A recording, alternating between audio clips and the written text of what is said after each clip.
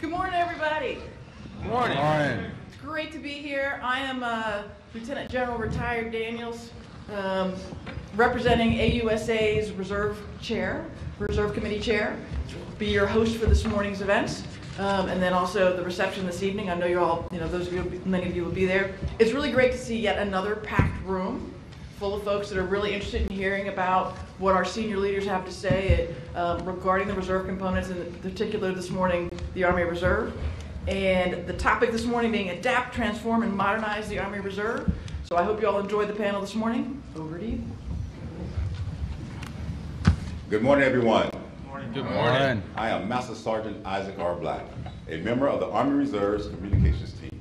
And today, I have the distinct pleasure of introducing Lieutenant General Harder, our distinguished panel members, and today's moderator, who will guide our discussion on how the United States Army Reserve looks to adapt, transform, and modernize. However, before I introduce today's panel, let's kickstart our discussion with the Army Reserve video entitled Twice the Citizen.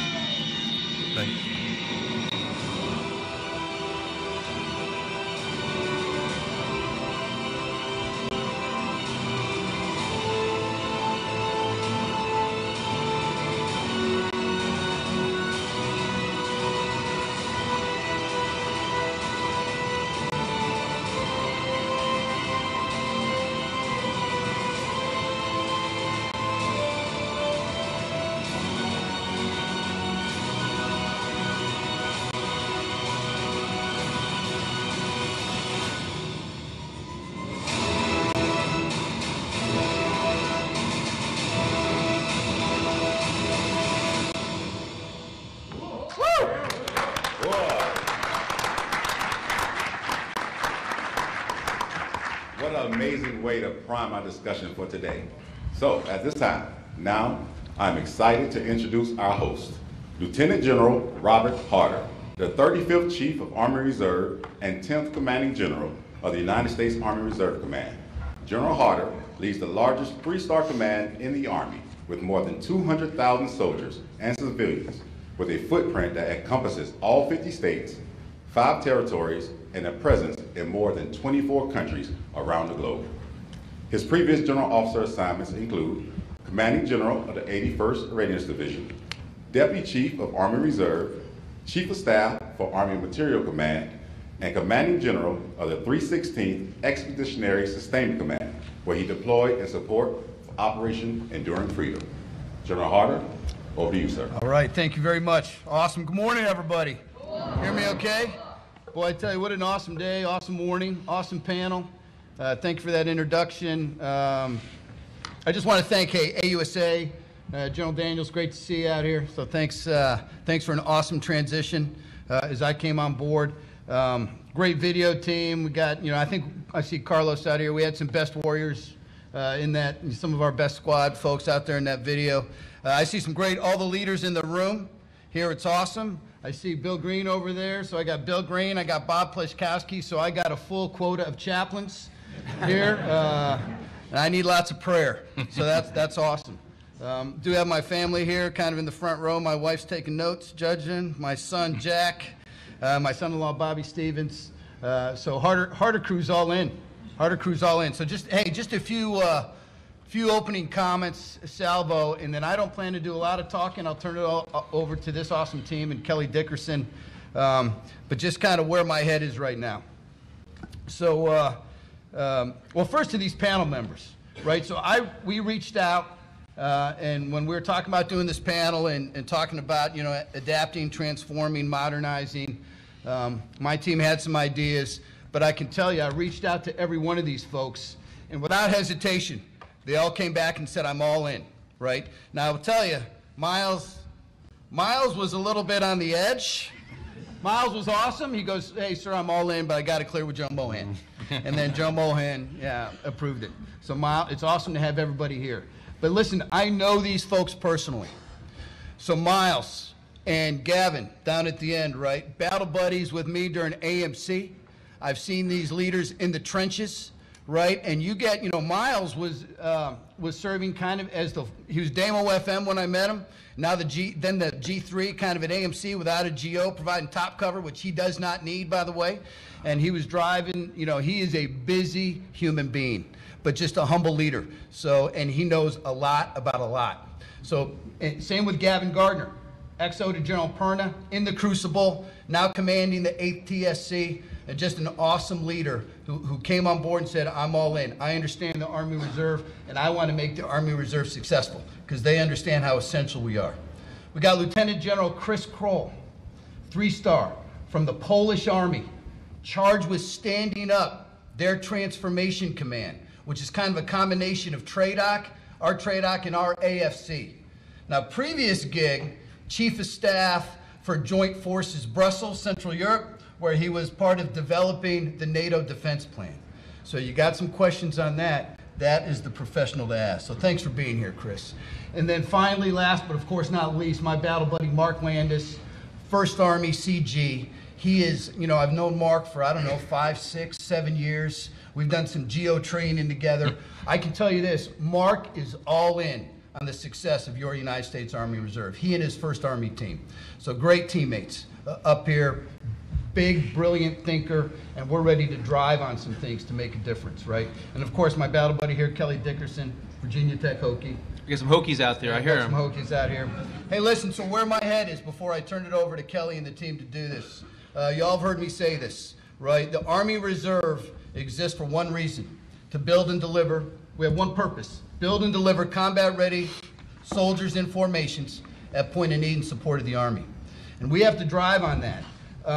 We are an essential enabling capability for the United States Army and the nation.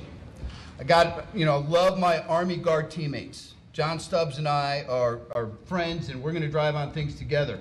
But the Guard kind of provides strategic depth with combat capability.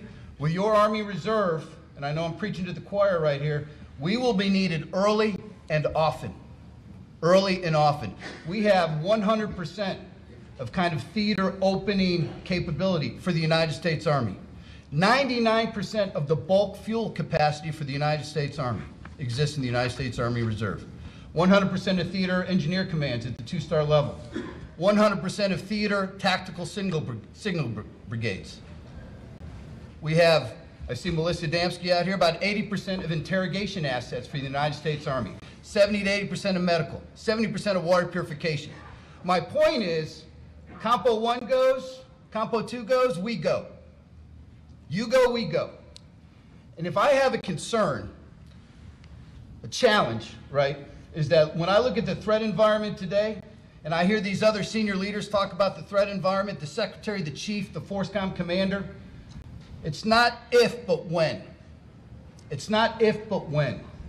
We get 39 days a year. And these awesome leaders out here, commanders, command sergeants major, are charged 39 days a year to deliver readiness that might have to go right now. Mark's going to do everything with mobilization, mob sites. We may not have the time. So kind of 2 avenues. I'm focusing right now on how are we being combat ready and get after what we have to do. And then to kind of build on that, it's kind of what the secretary addressed yesterday when she talked about think differently. When we talk about adapt, transform, and modernize, we're not just talking about new kit, but what are the things that we can do differently in the Army Reserve to get after that mission of building readiness now, right? And kind of what General Daniel started, the shaping tomorrow, building readiness for our future. And we got to think big. Some of the things I'm churning through is, task organization. C2, do we have that right? Is it the right to deliver the kind of readiness that is required of us, right? Something like stationing and facilities. My time at AMC, my time as an RD commander, we do not have enough dollars to even come close to maintaining what we have. So why do we keep doing that? Why do we keep spending, what is it, Martin, $75 million for a reserve center? I get one every 2 years, you know, a couple $100 million across the FIDEP. I could be off by a little bit, but we have a $4 billion deficit. Is there a different way to get after that?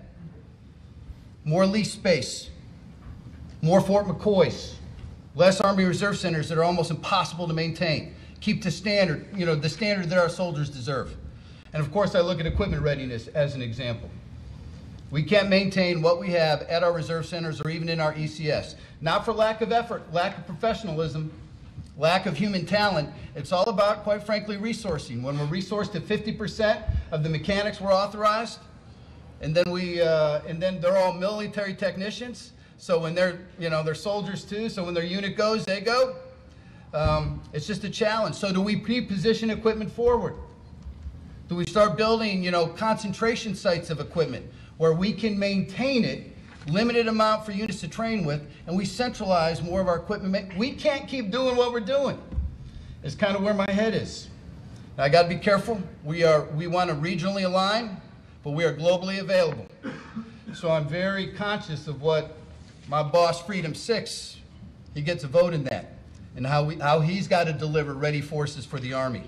And so, safety tip, do what your boss tells you to do, right? I learned that from General Perna. But that's just kind of my opening salvo. I'm all in, right? I introduced my beautiful family here. They're here supporting me. I got skin in the game, not just with all these Army Reserve soldiers, but I got a son who's a platoon leader, just became an XO in the 11th Airborne Division in Alaska. And I know on America's worst day, he's going to be relying on the leaders in this room, Army Reserve leaders, and their soldiers and their formations to deliver something. And we got to be ready, right? We got to be ready. So that's where Harder is. And so that's my opening salvo, and I'll turn it over to our brilliant moderator, Kelly Dickerson. I'm going to hand it over to an even more brilliant person, Master Sergeant Black, as he has the voice. All right. All right. Thank you, sir. So now, I will introduce our distinguished panel. First, we will start with Lieutenant General Mark Landis, who currently serves as the Commanding General of 1st United States Army. Prior to assuming command of 1st Army, Lieutenant General Landis served as the Commanding General of 1st Army Divisions East. Lieutenant General Landis' other general officer assignments include Commander, Security Force Assistance Command, and Deputy Commanding General Support of 1st Armored Division. Lieutenant General Landis served in mechanized, light, airborne, and striker units in numerous command positions from company to 3-star level. Lieutenant General Landis has spent the past 7 years in units with a mission to advise and assist partner units. Yeah, we're good. We're good. Next. I told him it's going to happen, so we're good. So, beside Lieutenant General Landis is Lieutenant General Christoph Kroll. Lieutenant General Kroll brings extensive multinational experience to the panel. He is currently the Special Assistant to the Chief of Defense of the Republic of Poland, vested with the mission of overhauling the transformation enterprise within Polish armed forces. This mission includes leading the effort of adapting the non-material side of the armed forces institutional enterprise to meet the growing challenges of the regional security environment, which includes capitalizing on reserve talents. Continuing, we have Major General Gavin J. Gardner, the 8th Theater Sustainment Command Commanding General, is 3rd generation Army and an Army logistician. He commissioned as a second lieutenant via ROTC at the University of Georgia and has held all key assignments at all ranks. Prior to the commanding the 8th Theater Sustainment Command, he was the Indo-PACOM J4, Director for Logistics and Engineering, and also commanded Joint Munitions Command and the 82nd Airborne Division Sustainment Brigade. Next, we have Mr. Miyamasu. Mr. Miyamasu was appointed to the Senior Executive Service in December 2018 and has been assigned to the U.S. Army Materiel Command as the Principal Deputy G3 since 2022. From November 2022 to July 2024, Mr. Miyamasu fulfilled the role as AMC's G3. Mr. Miyamasu is responsible for overseeing the requirements process for the command to include programming, operations, and analysis. In this role, he interacts with the sustainment enterprise and major subordinate commands. And last but certainly not least, we have Brigadier General Kelly Dickerson. Our distinguished moderator for today, Brigadier General Dickerson currently serves as the Officer of the Chief of Army Reserve G357 at Fort Belvoir. He previously served as the Deputy Commanding General for the John F. Kennedy Special Warfare Center and School, Special Operations Center of Excellence at Fort Liberty, North Carolina. In his civilian capacity, Kelly is Vice President and Head of Global Seller Risk Platforms for PayPal and has served with several financial technology firms. Thank you. Hey, Isaac, thank you. I mean, I have a voice like that, it's hard to follow up. Hey, real quick, so first of all, thank you for all being here. We're excited. I promise this is not going to be a question and answer session. This panel here has already told me, get to it. So what I'll start with today is just kind of what we're here to do. So we want to discuss ways that the United States Army Reserve can adapt, transform, and modernize to ensure we are postured for the current threat environment. As you heard, it's not getting any easier for us, and we'll have potential General Kroll talk to us a bit of that as well. We have an expert panel. I doubt some of the most broad minds in the industry, and I think just from a reserve component perspective, they know what it's going to take to get us ready, to mobilize us, and to employ us in combat. So there's some prepared questions, but I'm going to start with a scene setter so we get a little bit of a background here. So the U.S. and its allies must adapt, transform, and modernize to retain advantage over determined adversaries. What we do in the next few years must set conditions to prevail in large-scale combat operations, should deterrence fail. Clausewitz remind us the nature of war, a violent contest of wills to achieve political aims, is constant. However, the character of war, how, where, when, and with what types of munitions and technologies continues to evolve, and today at a faster pace than we've ever seen. The Army and the Army Reserve is following the Chief's guidance to continuously transform. This includes fielding new equipment and experimenting with new technology. Yet, as Ukrainian conflict has shown, technology alone does not guarantee success on the battlefield or the next war. We must be adaptable enough to learn at the tip of the spear and transform in contact, like our European partners are doing now. Similarly, we must transform how we approach training, organizing, and equipping soldiers in new and novel ways to make us more lethal and more survivable members of the joint and combined team. General Hardy said, think differently, think big. As I recall, when you first came on board, there was no idea out there that is too stupid or too broad or too lofty for us to look at, so long as we're looking at the threat. So we'll talk about that as well today. So things that I think we need to get back to, sir, we're going to get back to the basics of shoot, move, and communicate, things I learned as a young private in the 1980s. We have to prepare for war. Most people in this room, as the SMA has talked about, we have not been to war.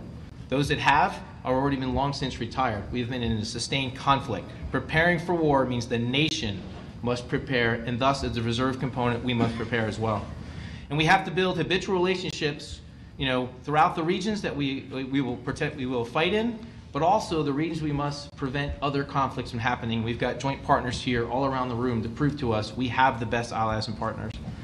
And then finally, before we get started, I'll remind everybody the setting we're in. It's unclassified, so I'll steer us away from any classified discussions. But we're here today to talk about readiness for war. So I'd like to begin with General Landis. And certainly we talked about this before, but you've seen the Army Reserve in action in our exercises. You've seen them in combat.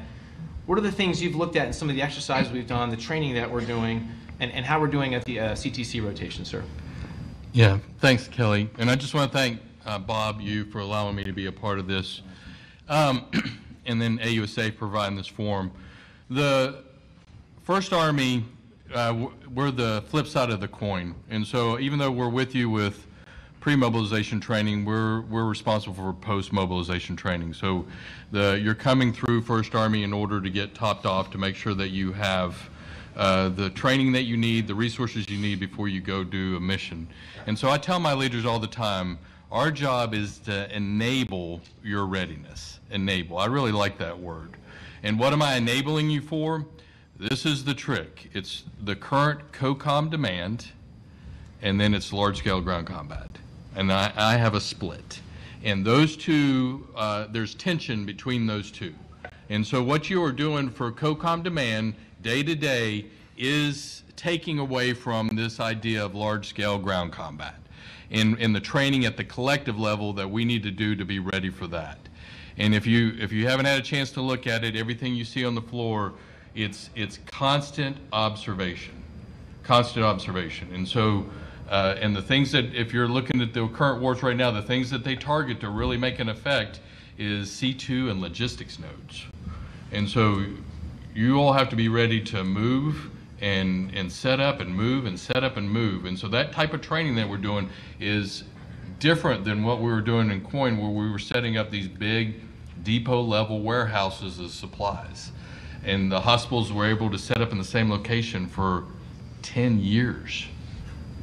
Not a mobile hospital that has to move every 24 hours.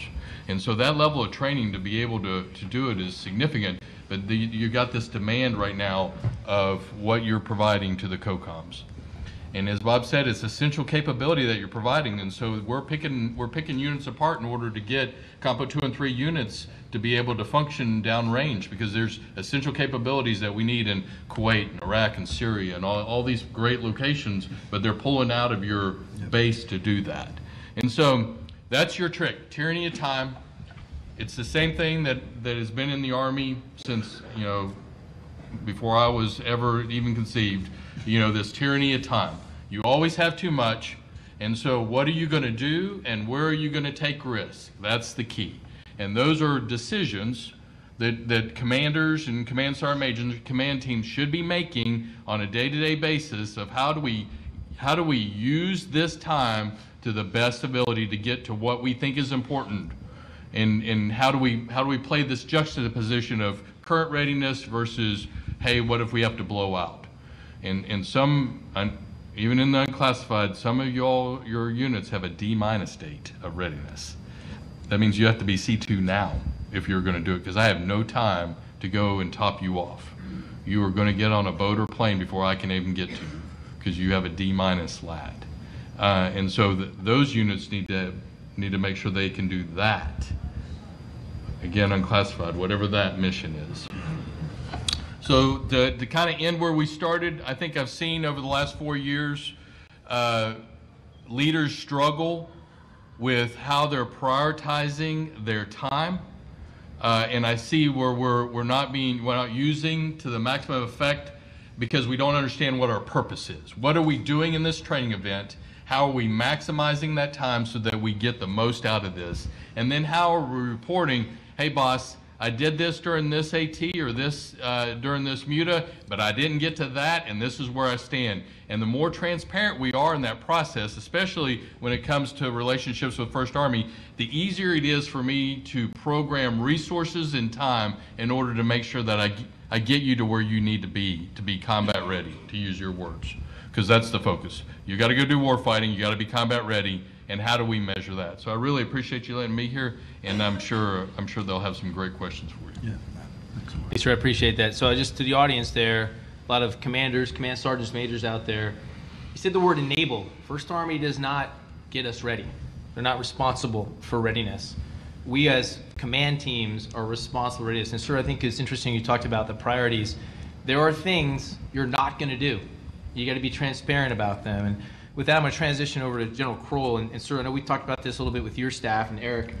The Polish Army, you're transforming in contact as well in a different environment where you're faced just to the east, a conflict. So can you talk a little bit about how you're approaching preparing combat-ready forces and any of the uniqueness of the reserve that you have, sir? Okay. Thank you very much, General Harter, the representatives of AUSA. Thank you very much for inviting me to take part. You might need to pull that mic a little closer. Okay. General Harter, AUSA representatives, thank you very much for inviting me to this panel. I'm absolutely honored to be part of this distinguished panelist team. Before I answer to your question, I'd like to provide you a little bit more context of this transformation we are ongoing at this moment, giving you a little bit more details about the Polish reserve solutions as well. So unlike here in US, it's every Polish citizen's responsibility written in our constitution to be in charge for security and defense of the country. And this is from my perspective a huge difference. However, in order to be more democratic, more open to our society. In 2009, our government decided to suspend conscription. And since that time, we trained only volunteers. However, but everything changed in February 2022. Just imagine 2 weeks after Russian unprovoked invasion to Ukraine, Polish parliament adopted law that changed our obsolete regulations into Homeland Defense Act that established 3 types of reserve service and also changed completely functioning of our security environment, if I may say. For example, almost unanimous vote, no objection. Our parliament tasked government to spend every year, at least 3% of GDP on defense. We are, frankly speaking, transforming ourselves in contact geographically and, of course, as far as time is concerned. Very close to Russia, Belarus, and, of course, with very, very limited time. However, this the whole process started almost immediately, and we decided to uplift our number of our army from 120,000 to 300,000. Due to the fact that we handed over huge amount of and donated huge amount of our Soviet-era equipment, we were forced to acquire new equipment, US, South Korea, and Poland, and elsewhere in Europe. My colleagues from our other countries used to complain that whenever Poles visited industry abroad, there is nothing to buy. So the point is that we have huge amount of new equipment, influx to Polish army, and we have to change the training and ensure that the old reserve, as I said, 2009, we suspended our conscription. So our reservists from the Compo 3 are, frankly speaking, at least 14 years after real training, 20 years or even 30 years. So this is the challenge we are facing at this moment. And I will stop here. I have much more points to share with you. Thank you, Chris. Hey, sir, I'll just follow up then. Really, so 120,000 to 300,000. So it's almost 2.5 times the size. Think about that challenge that our Polish partners are facing there. I know you were here just last month or a month and a half ago with your team. What have you learned from what we're trying to do in recruiting? Does that apply at all to what you guys are trying to do? In our case, it's a little bit different story because we have enough volunteers to take part in volunteer training. We have a little bit more complex system, if I may say. So every year we train approximately up to 40,000 recruits for all kinds of service. However, this push to the limits our current capabilities because these soldiers are undertaking the basic training in operational units. So we have to change focus from operational units to reserve units and establish training capabilities over. And this should release operational units from this burden and allow them to focus on implementation of this new equipment and integration of subordinated tactical elements into the proper level of I appreciate it. So I know we had that that deep conversation last month about that, and present the challenges that you're seeing, and now you got the TRADOC and AFC portions of that together. Now it makes perfect sense how you're developing the training piece for not just your current soldiers, your active soldiers, but a variety of reserve component soldiers of different flavors. So I'll switch a little more to General Gardner. So given that the majority, as the boss had talked about, of the sustainment capability resides in the Army Reserve, how is the active duty sustainment enterprise integrating with our reserve sustainment formations, and things you can show us about that, sir? Thanks, Kelly. So aloha.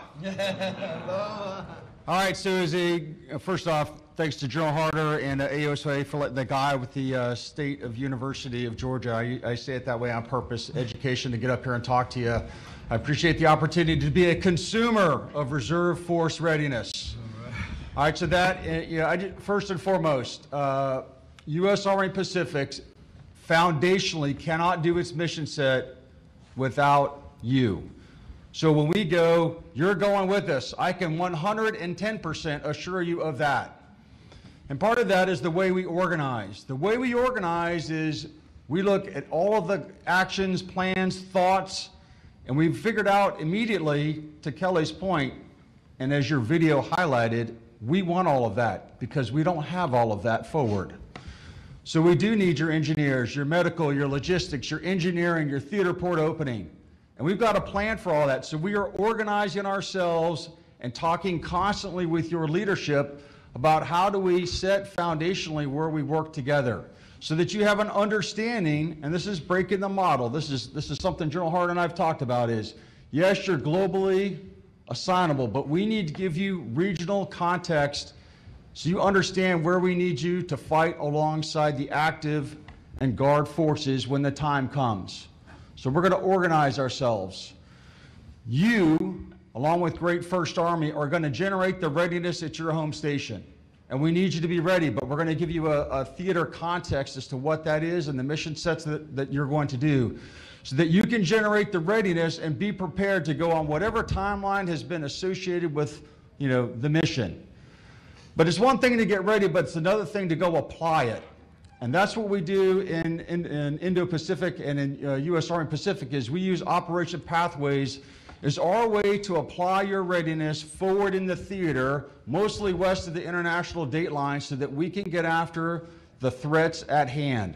Because what we really need you to do is assist us and provide maneuver options to the commander. And we do that by exercising forward in the theater, whether through the Joint Multi-Partial Regional Training Center, JPMRC, which is both in Alaska and Hawaii, and then forward deployable, JPMR-X in the Philippines, Australia, Indonesia. We take you with us. So just this past year, nearly 4,000 reserve forces from 18 of your MSCs came forward in 26 exercises. This year, we're bringing nearly 5,000 of you forward into theater from, again, 18 of your MSCs for 25 exercises. Why? Because we need to fight alongside you. Because at the end of the day, if you're forward, you then allow us to enable joint interior lines. So we've talked about some challenges. Well, our challenge would be also distance. In our theater, it's really far away, in most cases, from the continental United States.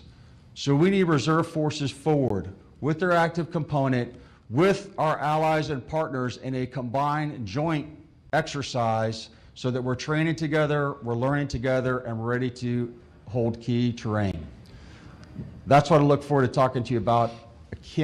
We cannot do this without you, and we look forward to your questions. Thanks, Kelly. Hey, appreciate it, sir. So if I get this straight now, the boss has talked about thinking differently, thinking big. General Landis is going to help us enable readiness. Commanders, command teams are going to be responsible for generating that readiness. General Cole talked about he'll make sure we're interoperable with our allies and partners, and they themselves will transform in contact with new equipment, new formations to leverage. And then General Gardner's talked about reserve forward, equipment, people, training, exercises, right? So then I got Mr. Miyamasu. And he's going to talk about some controversial things. So we talk about equipment. So, sir, I'd love for you, and I love Mr. Miyamasu. I get to finally see him in person because he's always on the Hollywood squares. But those of you who know what I'm talking about, you can chuckle a bit. But I think about our equipment. So what is AMC's role, and how can you help? Because I got a lot of folks with a lot of stuff that we don't need, sir. Absolutely, Kelly. Thank you, General Harder, panel members, thank you for having me here. AUSA, thank you. And then for everybody in the audience, thank you for what you are doing and being here. That's a great question. There are some aspects to what we have learned from the active component in trying to unburden some of the units from really trying to maintain unnecessary readiness, and it was called the rapid removal of excess. What we had learned from the active component was there was actually quite a bit of equipment that they had been accumulating over time that actually they were being held responsible for maintaining, even though it wasn't really, in some instances, on their property book. In other instances, it was actually old and no longer needed, but it may not necessarily have fallen off their real equipment document. So running an experiment that went rather quick, it was almost like a electric shock therapy. We were told, come up with an idea in September. We started it in the beginning of October of 23, and next thing you know, we actually created a process that allowed units to turn things in at, we started at Fort Stewart and Fort Liberty, to turn in equipment, ollie income free. You had to have some paperwork, but if you just bring it into these locations, we'll take it off your hands. Resounding success, I would say. A lot of the supply sergeants were overjoyed by the fact that they could actually get part of their supply rooms back. And at first instance, we really wanted to just test some of these things out. The second iteration was, hey, we need to probably do this for compos 2 and 3. Why? Because there's the same kind of situation for them.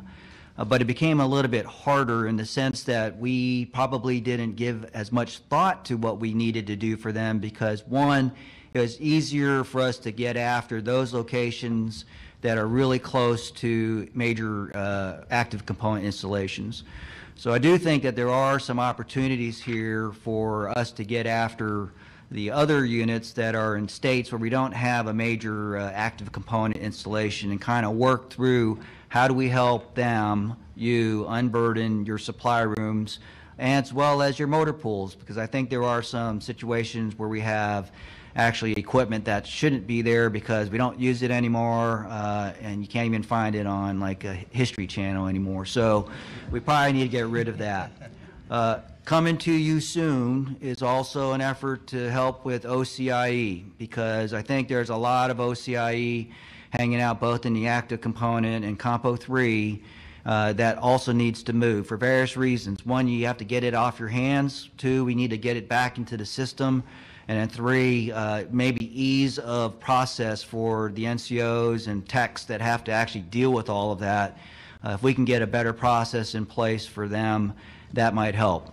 Now, circling back to one of the points that Kelly brought up, is one of the things that the AMC enterprise and our sustainment enterprise really has to pay attention to is version control.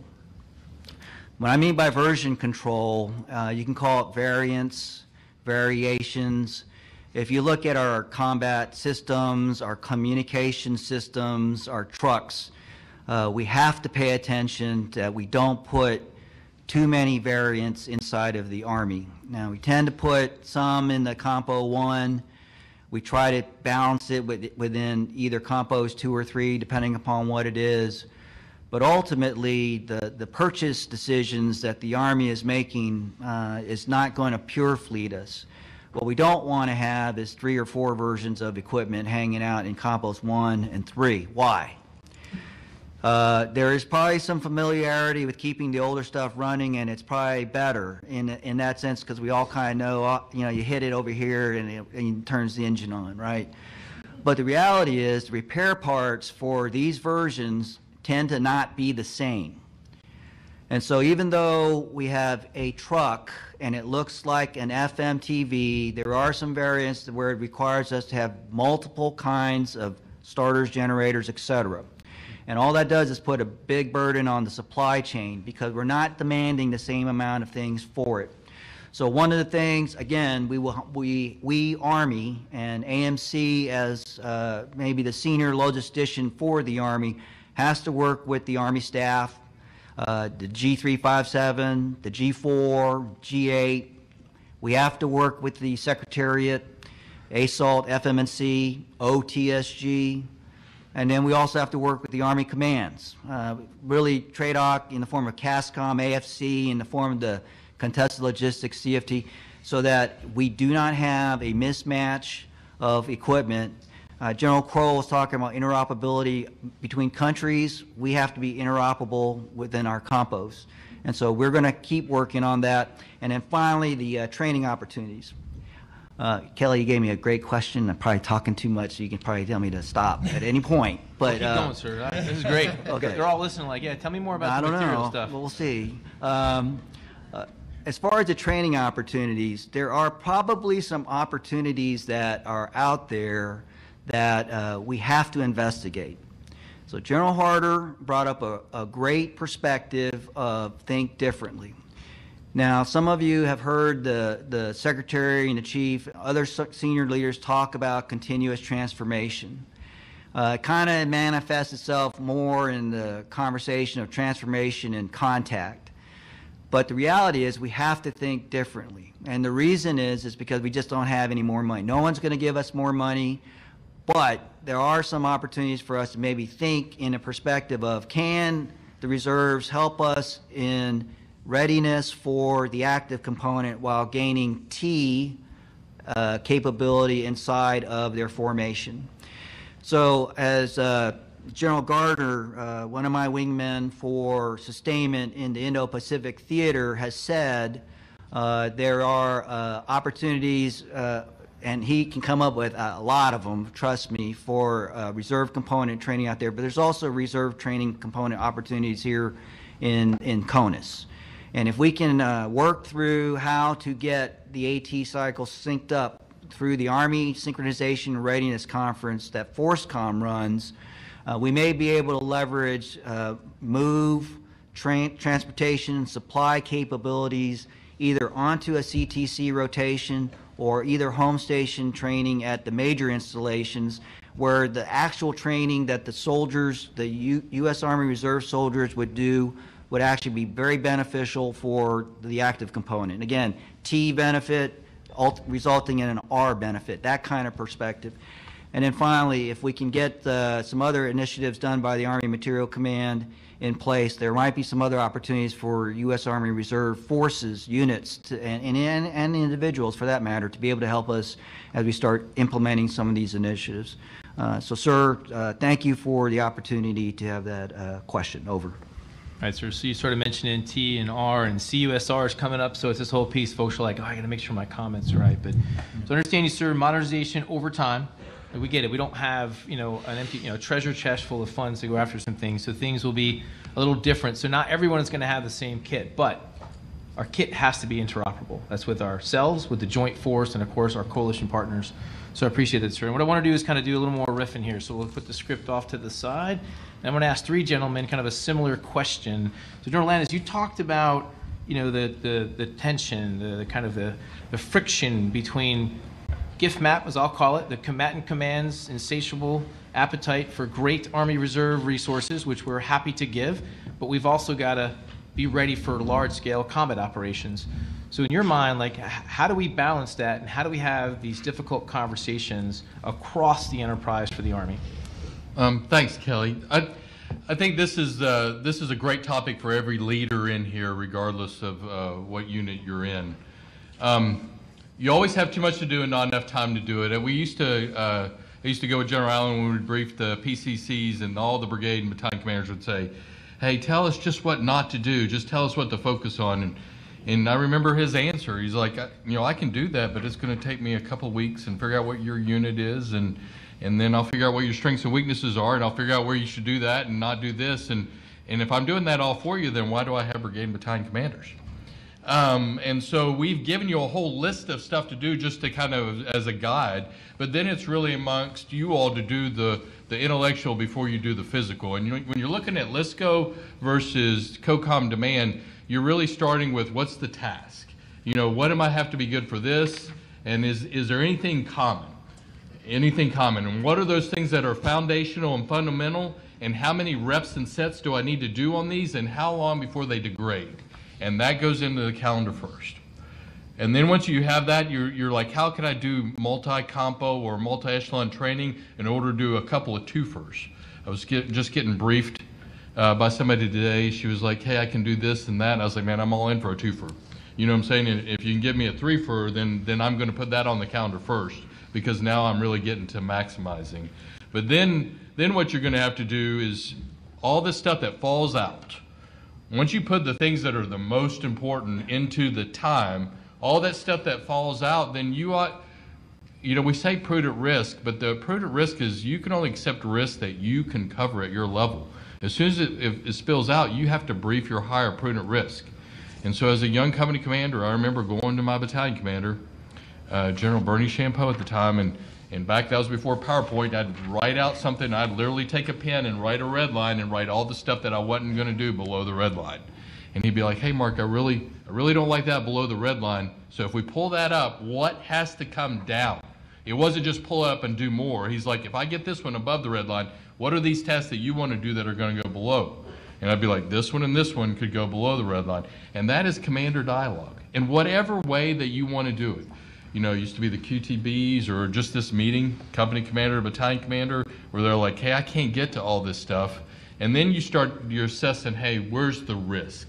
Now, if you're not going to do this stuff, what are we not going to be ready for? And in some cases, you're passing that risk to me. And if you're transparent for it, all I'm doing is resourcing post-MOB in order to do it. But at some point, you're going to have to brief General Pappas and say, hey, boss, you want this capability. It's not going to be available at D-. It's not even going to be available till D+ this because of these things. And once you do that, then I think we're going to get to really being able to understand what's important and where we can do the tension. I don't know if that gets it. No, it does. I think to kind of add on to that, I think one thing that we're terrible at in the Army Reserve, Harder included, right, is articulating risk, just as General Landis just said. And when you articulate risk, it's not risk to you or your formation, mildly interesting, right? Mildly interesting. Why do you exist? What is your purpose? I think probably I was General Stoltz's XO. And we went in to brief General Odierno, and General Odierno was looking for dollars to fund BCTs and all the right things for the Army. And he turned to General Stoltz and said, hey, Jack, I think I'm going to have to reduce the Army Reserve. I can't remember the number, 5,000, 6,000, 7,000. Just need to reduce that force structure because I need the balance to get after something in my portfolio. And General Stoltz turned to the chief and said, hey, sir, I got it. What capabilities do you not want? I'm not delivering fuel to the Army Reserve. I'm delivering it to the 101st Airborne Division. I'm not flying the Army Reserve. I'm flying First ID. We're terrible at that, my personal opinion. And so we got to do a lot better of articulating that risk, because I tell you, we have commanders, General Pappas, General Landis, we have commanders that are all in on backing us when we articulate that risk and pushing back on, hey, why is the Army Reserve getting this gift map requirement? We need that formation for LISCO, but we got to be able to tell that story. So that's, I agree with everything you said, Mark. That's what we got to do a better job as a compo of articulating that risk to total Army and the nation, not to the Army Reserve. Yes, sir. So I'm going to throw it over to General Kroll, because from a risk perspective, you've got a war to your east. So you've got to balance these new requirements of getting these new sets of reserve capabilities, this new training capabilities. There's got to be things that you just cannot get to. How do you see, assessing that risk and then managing that risk? From the Polish perspective, we are constantly exposed to threat, and this threat is imminent every day. We have hybrid attacks on Polish border every day.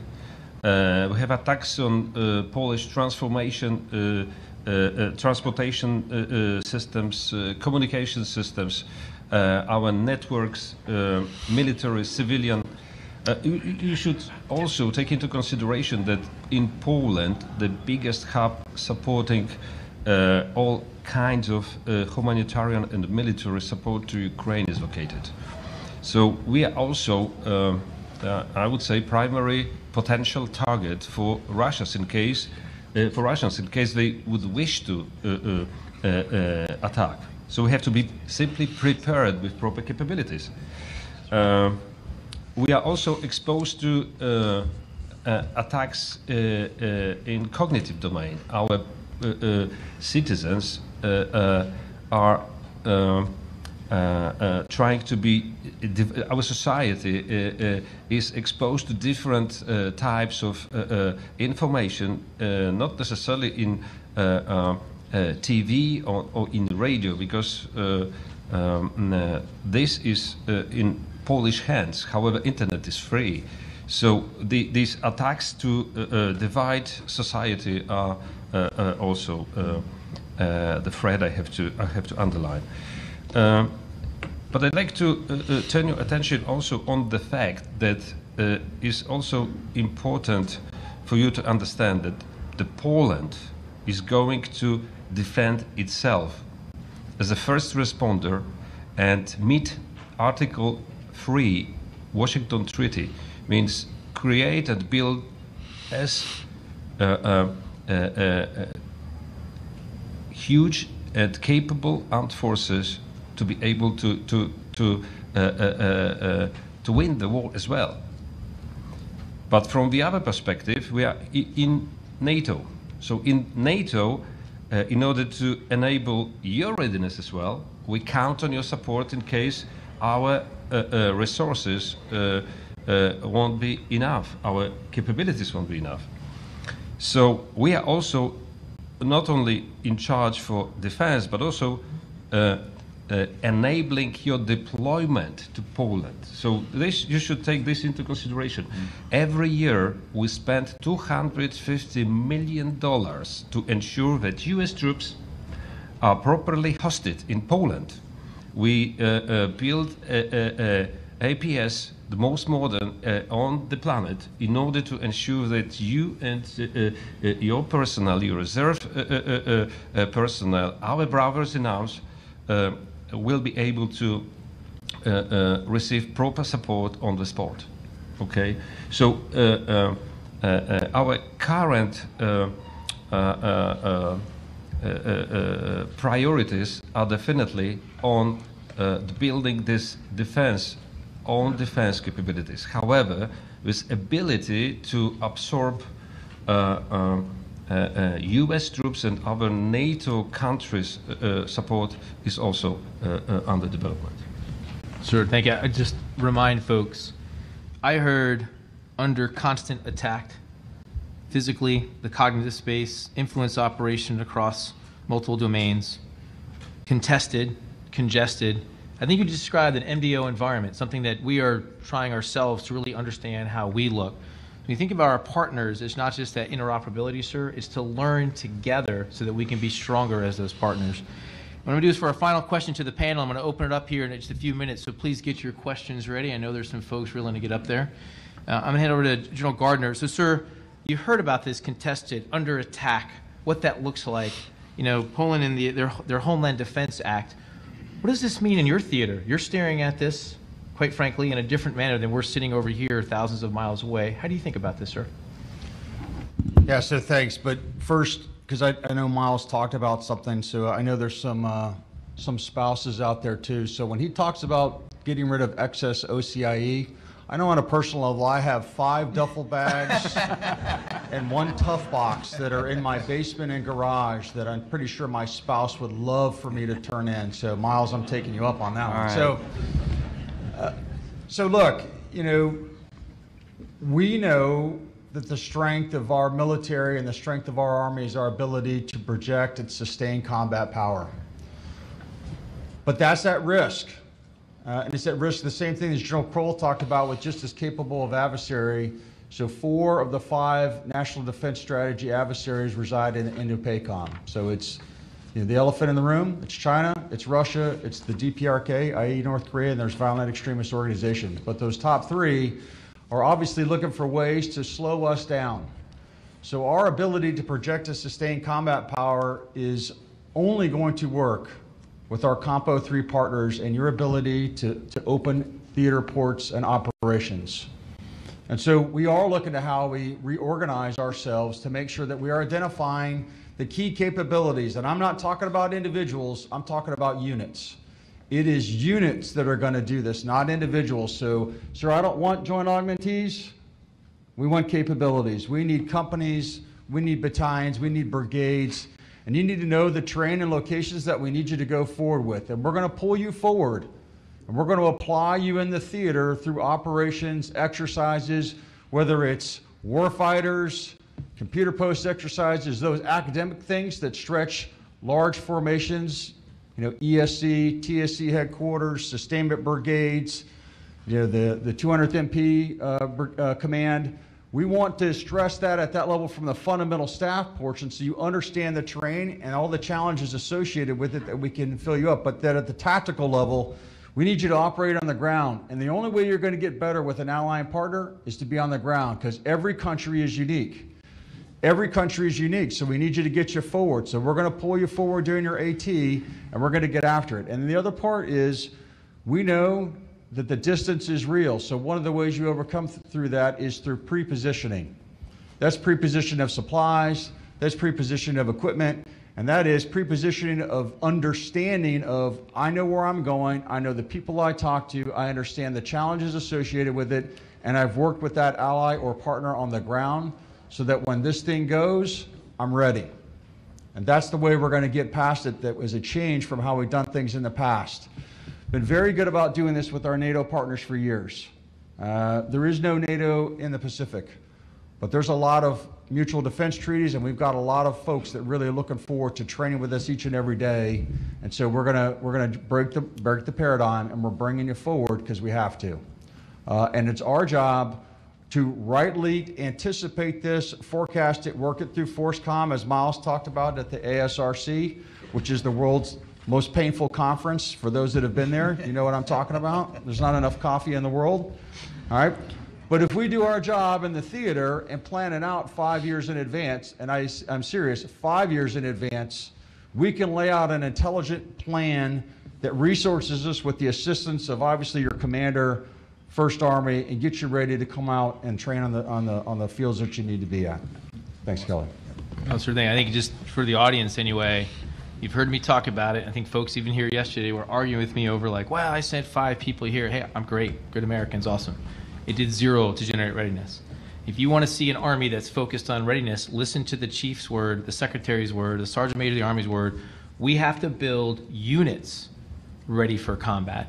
And we will have the opportunities for individuals to go where they go to kind of tune themselves up for staff positions and whatnot. But I heard, sir, you heard from USRPAC, the same thing at USRAF, the conversations we have, we've got to get to units. It doesn't happen overnight. So when I hear things like, hey, they want somebody 6 months from now, say no. The boss has said, help me understand what we're trying to do in building readiness before we say yes. And I think, sir, you just hit the nail on the head, and I appreciate that. So what I'm about to do here is just a couple things.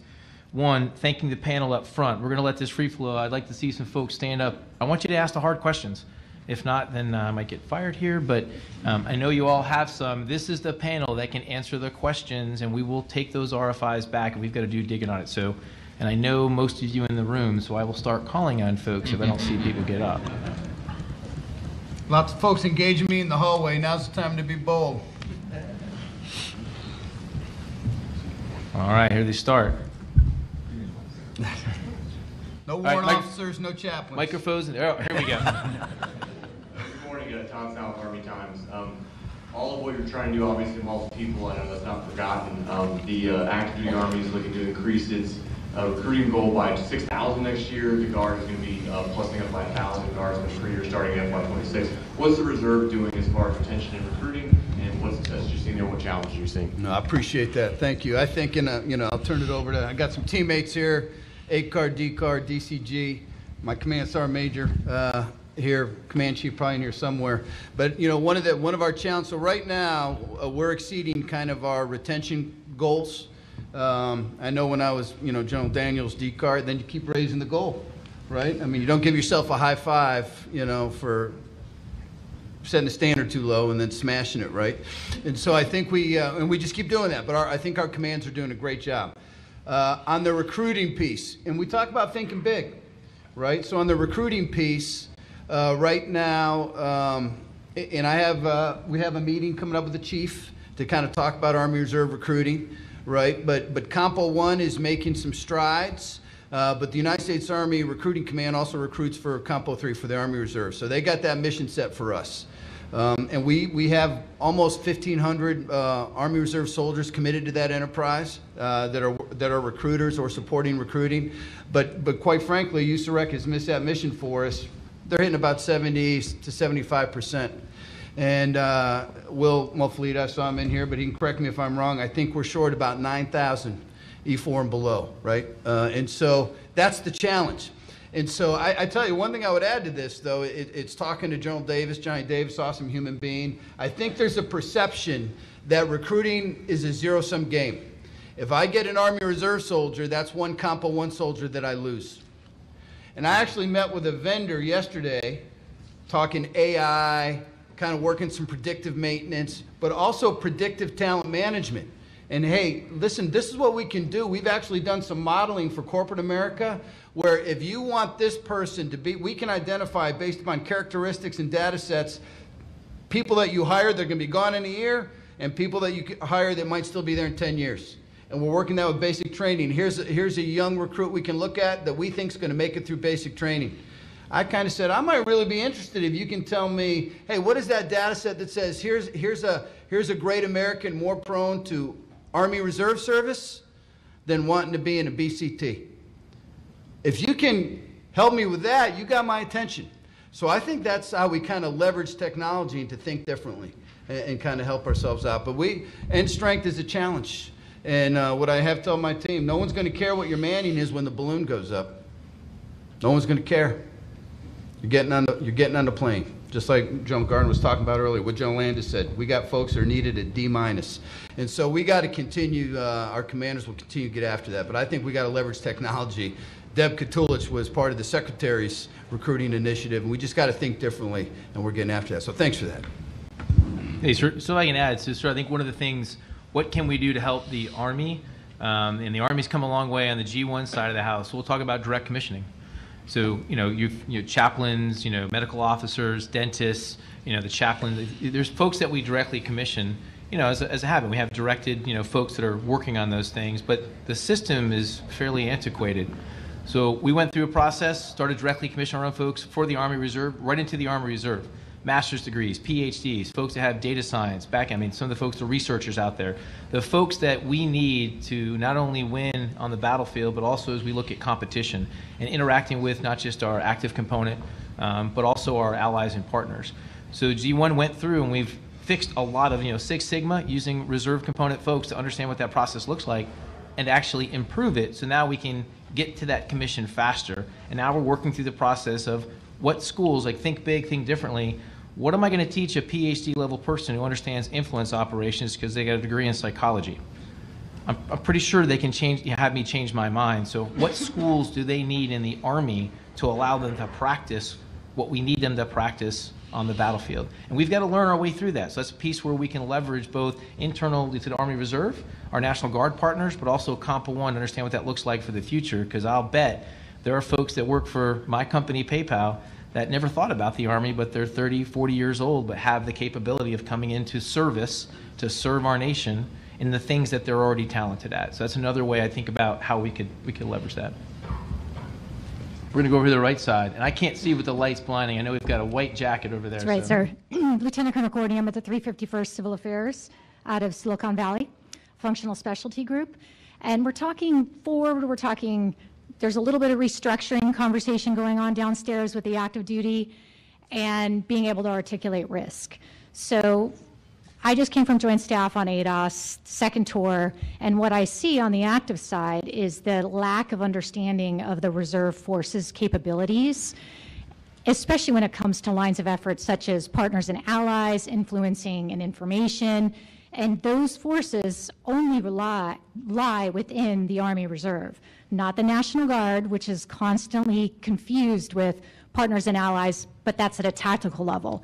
These units are specifically designed for theater level within the PACOM region to solve wicked problems with industry experts. So we're all coming from something in law or business or agriculture, economics, and nobody knows we exist. General Dickerson was actually one of the founders of this program. Fantastic program. He did not. But no, it's my figure that the Joint Staff doesn't know about it. Yeah. That's also valid. So when we talk about the ability to put these assets with our active duty, a theater level asset, not a tactical level asset, do we need to look at the way we're restructuring and the way we get funding aligned with special ops or whoever it may be, so we can in fact deploy quickly and reduce that risk on a large national scale? Should I take that one? That's a great question. I think there's. Let me say Go something, ahead. and I'd love to get Gavin's perception on. And then, of course, you. Since you obviously jacked it up, and I want to hear how you're going to fix it. I think. So one of the things I think about, right, is managing, relevancy of the Army Reserve, which we're very relevant right now, given the capabilities, the unique capabilities we have. You just clearly articulated. Versus, and I get this from the audience, so any question on this would be great. The op tempo that we put our soldiers through, and they are Army Reserve soldiers, and their civilian jobs are paying the mortgage, right? So it's balancing that operational, capability, what we bring to the fight versus maintaining relevancy. And I think the key is we got to better articulate our capabilities. But I had a senior leader engage me and talk about, hey, would you be better served as an Army Reserve if you had, their word, augmentees, more IMAs, more small plugs into Compo 1, right, that could bring this unique capability and really help us out. And I think we absolutely have the expertise to provide that. Where I'm concerned is a lot of kids want to be part of a team, a formation, a unit that is going out and doing something as that team, formation, and unit. That's what we recruit against, and that's how you maintain your end strength. We have, as a first commander, I had a slice into the Corps, 18th Airborne Corps. Those kids were awesome. They were a great team. General Donahue wanted them all the time, often more than those kids could do. And so we continue to work through that. So I think it's the balance of how do you bring the skill sets and enable what civil affairs can do, and then but also maintain enough relevancy as a formation to be able to recruit against that.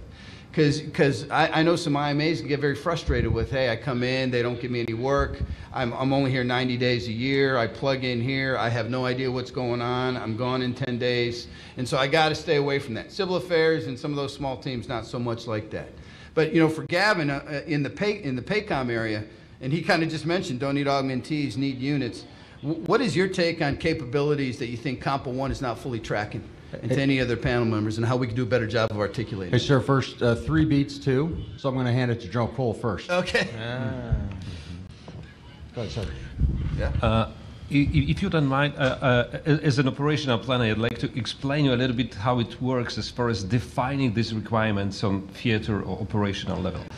In 2022, the whole year, all 3 NATO operation commands, at least, we tried to define the proper requirements that were finally listed in regional plans. Approximately 1,500 pages, at least for center. We are talking about 16 nations. And these plans are tested at this moment in different training and exercises.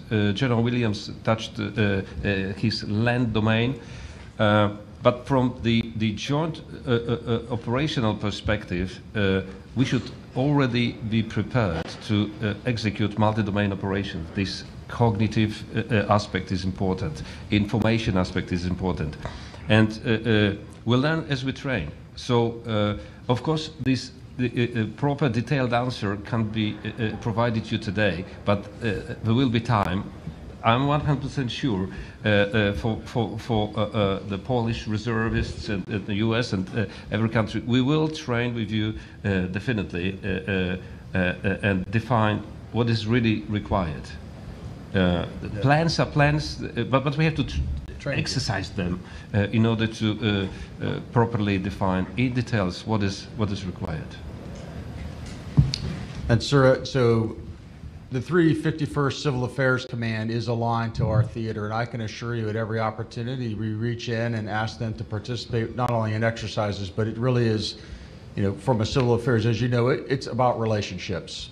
And so where we can identify, in this case, where you do have, country expertise, regional expertise, especially in areas whether it's rule of law, governance, humanitarian assistance, disaster relief, or quite frankly, with certain countries, they really don't want to talk about large-scale combat operations. But they're all about talking about, hey, how can we work our way through humanitarian assistance, disaster relief, which unfortunately in the area I live in, about 5/8 of the world's disasters happen there, every year. So, that's where we do leverage that capability, but at the end of the day, if we don't program it out on a known exercise, it ends up being a pickup game, which is not helpful to anybody, to your point. 100%, sir. Thank you. Awesome. Good morning, gentlemen. CSM Cox from 497 Combat Support Sustainment Battalion. On the topic of modernization, what is the Army Reserve procurement plan on commercial communication systems such as Starlink? For example, my battalion, when we go to the field, we have no organic communication systems, but we're expected to still maintain during battle assembly. And also, what is the plan on simplifying computer system access for reservists? The move to Office 365 didn't really help, because now with the expectation of our soldiers of checking their emails and reaching our systems is behind a VPN that costs more data, is not as simple as it used to be. The Army constantly gives us these good ideas and then takes them back and put them behind a firewall. So we can blame the G6. As always. As always. I won't, Kelly, if you want to talk to the modernization piece, because the whole procurement piece and where we're going with that. I will tell you where my formations out here can help me is use what you got, right? And General Landis might be able to comment on this, because we can make the argument for more sustainment, and Miles was talking about interoperability and where we have to be. But in my recent visit in CSTX, even with the comms that we had, it took us like 8 days into the exercise to really get after it, right? And so it gives senior leaders maneuver space if we're making the most of what we have, and then we can articulate that risk. It makes it a little bit harder when we talk about no interoperability and there's an inch of dust on the system we're supposed to be using. So, but Mark, Kelly, if you want to talk some of that. Yeah, I'll just tell a little bit. So just from a modernization perspective, Mr. Mouser talked about not everybody gets the same kit at the same time as we modernize. And the reality is some of our kit, quite frankly, it is antiquated. It doesn't talk to the active component. And we've seen that when we went to a CTC exercise last year, and the unit had to use their organic equipment, Army Reserve, and the active component couldn't use their high-end systems to talk to them, and they actually degraded a bit. But that is a well-known piece. So when you talk about, there's two efforts happening right now that the Army Reserve is actively participating in these OPTs. So you've got C2 Fix, which is Chief's way of saying, let's make sure we understand what we're going to have to communicate, when we're going to communicate it, and how that's interoperable, not just across the Army, the Joint Force, and our partners. That's the immediate fix piece of this. Then there's C2 Next. How do we deliver data at scale, in a contested environment? So the Army Reserve is also a part of that, along with the National Guard. So we're all in that conversation. What it comes down to is where you are in line, and this part of the regional alignment that we're doing through ForceCom is that if you are a reserve component force aligned to a theater army, and on that tip fit, it looks like, even though you're a globally available force, right, sir, got to make sure you keep that in there, but who's most likely to go? Well, it's who's that's most ready to go, and making sure those forces are getting that kit in time and space so they are interoperable. And we think about CTC rotations, making sure that what kit we have early in the cycle. That's why we're at the ASARC, that painful meeting that I think is one of the best things we have to integrate and synchronize what forces are going to go to what exercises, and identifying right there 2-3 years out, what communication systems am I going to be required to leverage? That means that if you're in command right now, you're actually planning for something that you won't be a part of 3 years from now, 4 years from now. That's as commanders and command teams, and we've got to push back up through the USARC, and I'm sure that General Klein sitting there would say, if you need it, we'll get it, and you'll be in line to get that for not just the equipment itself, but the training to get us there. So it's not trying to be a political answer to this, but the reality is we will get the things we need when we need it, but we've got to identify what those resources are as we plan for it. Sir? No, I agree with you totally. To get to your question, there's twofold. I do agree with you. We put a lot of things behind the CAC. There's a lot of ways that are not out of CAC that we don't advertise well. You can enroll your own advice and stuff like that, and they'll put the certs on your phone. And so there's a lot the Army's trying to do to get away from VPNs and stuff like that. We just need to get that information out. We've enrolled a lot of our advice. I know that's, you're paying for your own cell phone now, you're using it for work, but there is that. The other thing I'll tell you is the same thing I was saying. When you figure out what you want to communicate, I don't think you care what the wavelength is. And so if you're just looking for kit in order to simulate something, I think there's plenty in the Army that we can get so that you can get the reporting and stuff like that you can do for training. Because I totally agree with Kelly, there is going to be, when you go, they're going to give you a bunch of new stuff, as they always do. And so if you get tied up into, this is what I always do on this piece of kit, that kit's going to change multiple times. It's, what am I having to tell? What am I receiving, and what am I doing with that information? If you have that process down, I think we'll work the box that actually sends it. Yeah. That's a great point. Good morning, panel. I think this is the most significant panel of the conference, and thank you. I think my comment is mainly towards General Gardner, but I really need input maybe from the left. And perhaps to General Harder's point, all of our hallway conversations. My question is not a reserve aviation question, it's a reserve question, which is we feel the pull from the theaters. USARAF and 5th Corps, we feel that. We feel it from INDOPACOM and USARPAC, and there's no question we want to partner with you. But safety tip, better do what your boss says. And Freedom 6 needs us, and we're all in. And we partner with 1st Army. And maybe my question is GRAF sufficient, or is it more? Is JPMRC sufficient, or is it more? Because we can't keep doing the pickup games if Freedom 6 doesn't see the value. And I think a lot of MSCs feel that. How do we ensure that the theater training is getting after what Freedom 6 needs us to also get after, or we're going to continue to feel the tension on this side of the panel? Your thoughts, sir? Yeah, so I'm all about doing what my boss says, right? It's a leadership technique. Might be career enhancing too. So, hey, look, from a USARPAC's perspective, I think from our lens, clearly, we are trying to fill a gap and really deter forward, quite frankly. And deterring from the continental United States, probably not seen by the people it needs to be seen from, not only allies and partners, which I would start there first. Because if you're not forward, you're not really there.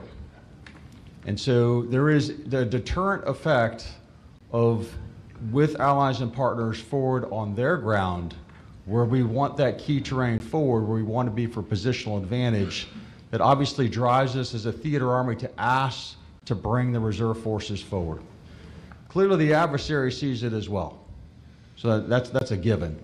So we're always going to ask to bring you forward, and clearly understanding when it comes to AT time, that's a large pull to bring you all the way out to the Pacific. It's a great plane ride, let me tell you. So, and it really gets the joy of distance. But if I can get you 10 days forward in the Philippines, Indonesia, South Korea, Japan, that is unbelievably powerful from an allies and partners and readiness from the theater army. Fully understanding that you got to be globally assignable, clearly understanding Freedom 6's concerns. So, but if we do our job and lay it out over time and space, that's what we want to do. And it doesn't just have to be forward. I'm challenging my own team to make sure that we are coming to your location and we're seeing you on a drill weekend, and how do we leverage that time to give you that valuable theater information so that you don't get dragged to the Pacific. We owe you that as well. I think that's a great point. The thing that I would tell you, and we really need to make sure, if you do the work and you know the tasks that need to be trained, what you've got to do is you've got to project to the user, hey, I'll come out there, but you have got to facilitate this training. And I'll give you NTC, for example. I think we make a mistake sometimes with NTC in the fact that we answer the CSSB requirement, but we never tell NTC, hey, this is what you're going to have to do for us. We're just providing to them, USAR is, but we ought to put a requirement on them, hey, we'll come do your fuel and stuff like that, but I need you to train these tasks and these ranges, and we never put the requirement on the user to provide you the readiness builders. Hey, so I'd love to, Mr. Mimasi, just to kind of that point, we talked about being forward, exercising forward positioning. Can you talk a little bit about APS or forward positioning, things from an AMC perspective that'll be a challenge for us, and how you guys are thinking about it over? Yeah, thanks, Kelly. So the APS strategy, if you might, currently in existence, which will probably go through a modification and rewrite, is now looking at addressing the real questions of where should we be and what should be in it. And we are actually under these discussions to determine where on the ground these things should be. Now, there are some things that are changing some assumptions in the past that about host nation support that are actually turning assumptions much closer to facts. General Kroll in Poland and their efforts are an example of where host nations are doing more and allowing for giving us greater authorities to operate in countries. General Gardner is, in his previous experience and in his current experience, is actually being involved in additional expansive discussions and efforts to include beyond just Australia. So we need to find what is the right location and what should go in it. That's one. Number two, we also have to come up with a strategy for exercising the equipment and maintaining it while it's there. And the reason why I bring that up is that there is a cost to maintaining equipment for long-term storage, depending upon the kinds of conditions you have it in. But however that condition is, we still have to maintain that equipment. It's not like maintaining Compo 1 equipment, if you might. It probably even looks a lot like how the reserves actually have to maintain their equipment over a multi-year perspective.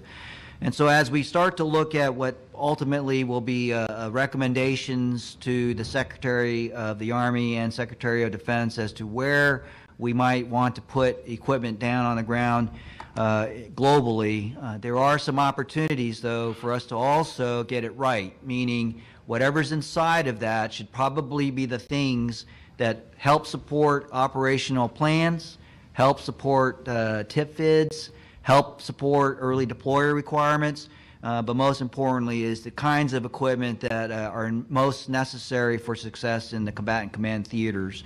So Kelly, a lot more work to happen, but I think we're actually starting to see some of the change starting to manifest itself in both of the priority pacing theaters, both Indo-PACOM and EUCOM. Both those theaters are starting to see some activity that might lend itself to some positive effects for the Joint Force.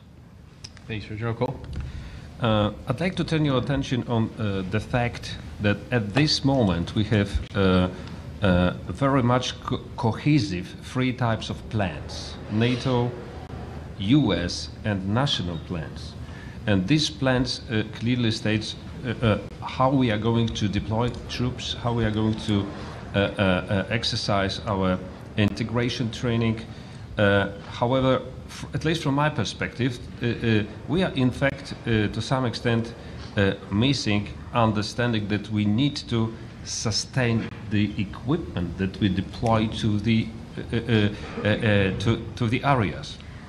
I know that there is a discussion whether to redeploy this equipment from Europe to US or service and maintain it somewhere in Europe. Poland recently acquired huge amount of US equipment, and we will build these capabilities in Poland. There is no other chance that we will deploy them to US for maintenance and service. This would be ridiculous.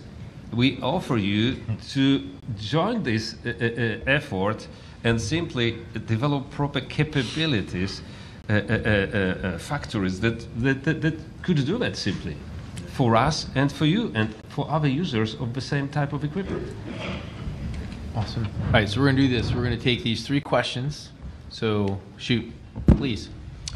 Good morning. I'm Colonel Touzon. I'm a French Army Reserve. My question is about readiness. From what I understand, you have 39 days at home unit to get ready, and then serve at First Army. You have some amount of time at your last line of defense to provide that readiness to the COCOMs. And how do you see the difference in time of it takes you to prepare units for current COCOM requirement as opposed to possible large-scale operation? What is the gap in time that you will need to work on, sir? You know, there's, it's just a math problem. And so it really depends on the manning of the unit and its state of readiness. And so this is where I talk about transparency. And so there's a list of tasks that need to be done for a COCOM, and there's a list of tasks that need to be done for large-scale ground combat. And if I know where the unit is at, then we're just doing the time and space analysis to get them.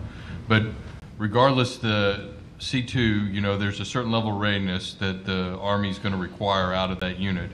And in order to achieve that, there's a medal, you know, and that they have to achieve, and that's where we're going to do it. And if we focus on the blocking and tackling, those tasks that are common to both, I think the time requirement will be different, but not huge, if that answers it. Hello. Give her help. Come on. I'm very short. Just gonna tilt it. Okay. There you go. So this has been a great panel. Thank you so much. I'm with Leidos Defense Systems. We talked a lot about things that need to change. If you guys had no limitations, what would be the priority on something that you'd like to see modernized? Wow. No limitations? So we got to get after the end strength piece that was brought up earlier, right? Because we got to be able to man our formations.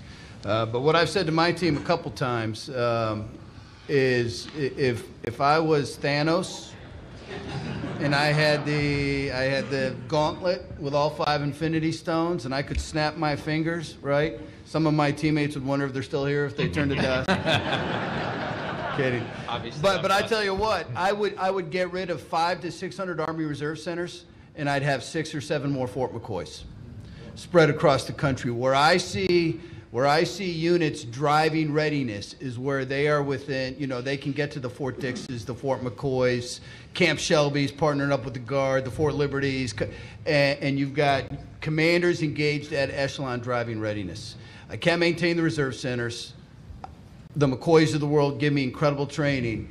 If resource was no limited, that's what I would drive on. Thank you. No pressure. Final question. Good morning, gentlemen. First Sergeant Theodore, 449 Engineer Company, Fort Thomas, Kentucky. I have a question. It's kind of a two-parter. We are currently working with equipment that's 50-plus years old, and we don't have enough of that.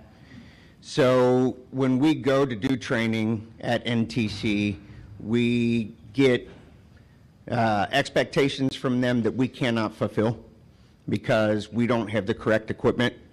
Is there a way to have the active duty look at their equipment and see if there's anything they can push down so that we can get updated equipment and equipment that we can train on?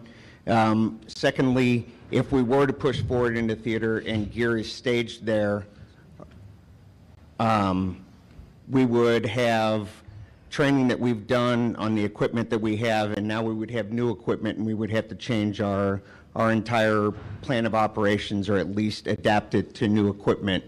Are we looking at a way that we can do that ahead of time and get that training in before we would go overseas? I'll be quick, then if any other, I mean, Miles may have something to it at AMC. I think, so I'm unaware that we got formations with equipment that's 50 years old, so I see Sully standing right next to you, so I'm sitting right next to you, I apologize. So we'll figure that out, right? But I think the cascading of equipment from Compo 1 and Compo 2 sometimes, that works for us. Engineer type equipment, engineer formations, very difficult to maintain. It's not lost on me, right? So I think one of the ways that I think we have to get after this, it kind of gets what we've been talking about here. Prepositioning equipment sets forward that we can afford to maintain, or we get help from the great Gavin Gardners of the world and Miles and AMC Enterprise, and then smaller equipment sets that we then can procure and modernize that the units have. And we have to figure out what that right balance is. That is something we're going to have, and it's not just in the engineer world. I mean, we don't have the new trucks, for example, some of the transportation equipment, but our kids will be falling in on that. So how do we bridge that gap? So that is something that we're driving on all the time, really, looking at that equipment interoperability. Thank you. Miles, anything you want to add to that? Well, it's always tough following a 3-star, sir. So, no, sir, what I would say is that there are some decisions that the Army can probably help us out with from a DARPOL perspective, from a prioritization. There's only so much equipment that does exist, and that probably goes to a rank ordering of units. That's one perspective. The other perspective is maybe taking an S rating hit. So what do I mean by that? Maybe the Army should consider looking at going across the other compos, 1 through 6, to be quite honest, where we take equipment out and consider using some kind of a so what? You know, now you have this pool of equipment that probably could either fill the most pressing needs, could fill preposition opportunities if that's how we would want to do it, but it gives us a pool for at least to make some decisions. And then the third thing, you know, really to answer the Lido's question, if I had, you know, excess resources, what would I do? Well, I'd probably rebuild our OIB. There are some industrial-based depots, ammo plants and arsenals that probably could use some modernization that might be able to then turn in the repair of some of the equipment that the First Sergeant was talking about faster, and that would probably help everybody, not only that First Sergeant, but also all 3 compos plus Compo 6. So a lot of interconnected approaches that could help, but we probably need to also look, and I'm not even sure it's a stepwise approach, meaning do you have to have the equipment on hand before you can make these decisions? I think if you kind of threw some things out there, says these are the things we might want to do, it kind of gives you some opportunity to make some decisions on how much equipment we actually might have to pull together. Sir? Thanks. Hey, sir, over to you for some closing comments. I tell you what, this has been awesome. I know we're a little bit over. I really appreciate everybody's support. Some of the panel members might have to break contact, but if not, it'd be great in just a few minutes if folks have some other questions. Thank you all for what you do, right? I would just echo something my battle buddy here, General Landis, said, kind of implied, right? Don't ask for permission to do your job if you're a leader in this room. You kind of know where the Army Reserve's going. Get after it, articulate risk, and it's our job to make sure we provide the top cover, and we'll continue to do that. So thank you, sir, for you, Kelly.